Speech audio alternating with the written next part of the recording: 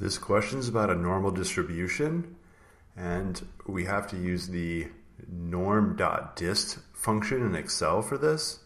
And let's go ahead and type that in. If you type norm dot, you'll get all the norm dot functions. The first one is the one we want, so I'm hitting tab.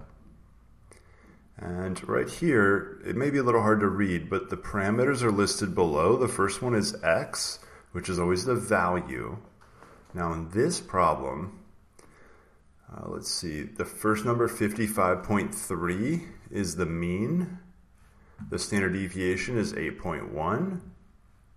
And in part A is finally where we see the value, right here, 66.05. So that's x. So that's the value we want. And this distribution function is going to return the the probability that height is less than this value. So that's exactly what we want here. The mean, I stated a minute ago, 55.3. Standard deviation, 8.1. Now the last one is cumulative. And we want to do true here. Make sure you spell it correct. So again, it went the value, then the mean, then standard deviation, and we want cumulative because it's a height less than this number right here. Now we can hit enter.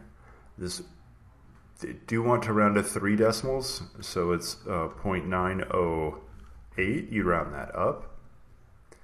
And let's hit submit. All right, so we got that one. Now, part B, what's the probability a randomly chosen child has height of more than 74.5? So, I didn't talk about the intuition previously, but the average height, the mean height is 55. And so we wanted to know the chance a child has height less than 66. So it's a pretty good chance because that's significantly higher than the average height. In this, part B, we want to know if a child has a height of more than 74 inches, which is much more above the mean. So there's not going to be a high percentage here, or high probability. So we're going to use the same function we did before, norm.dist, and x is now 74.5. All right, same mean, same standard deviation, 55.3, 8.1 is the standard deviation, and we're going true. So there's all the values I used.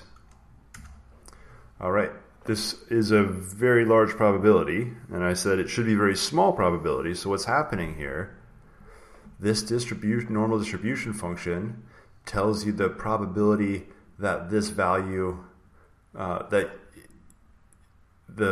probability that a random value is below this 74 value. This is a really high value, so almost all the values are below this one. But the question doesn't ask what's the probability a chosen child has height less than. It's a height more than this already large value. So what we have to do is take the opposite probability. So I could just do 1 minus this value, and we need to compute this. So it equals 1 minus, clicking on that. So rounding that is 0.009. So less than 1%.